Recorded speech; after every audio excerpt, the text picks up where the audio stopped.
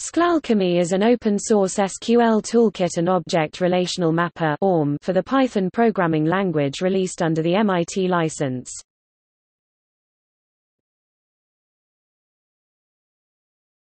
Topic. Description.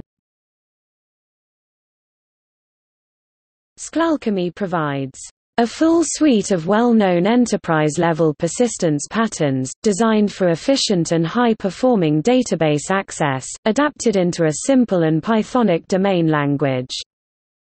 SQLAlchemy's philosophy is that relational databases behave less like object collections as the scale gets larger and performance starts being a concern, while object collections behave less like tables and rows as more abstraction is designed into them.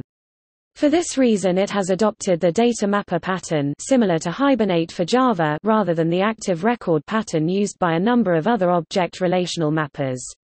However, optional plugins allow users to develop using declarative syntax.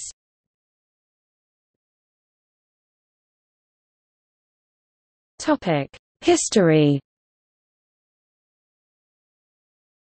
SQLAlchemy was first released in February 2006 and has quickly become one of the most widely used object relational mapping tools in the Python community, alongside Django's ORM.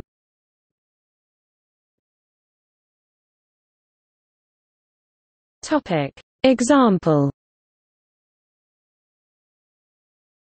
The following example represents an n-to-1 relationship between movies and their directors.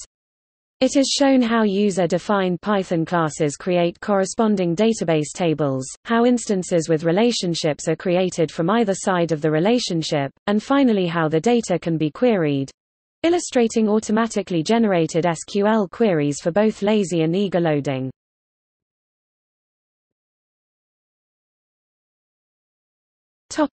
Schema definition. Creating two Python classes and according database tables in the DBMS.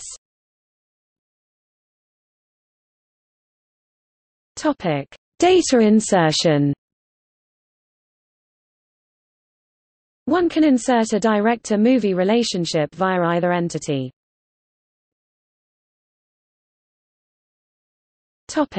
Querying. SQLAlchemy issues the following query to the DBMS, omitting aliases.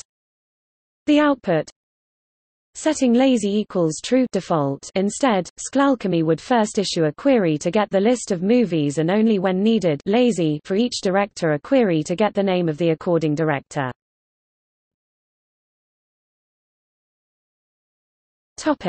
See also: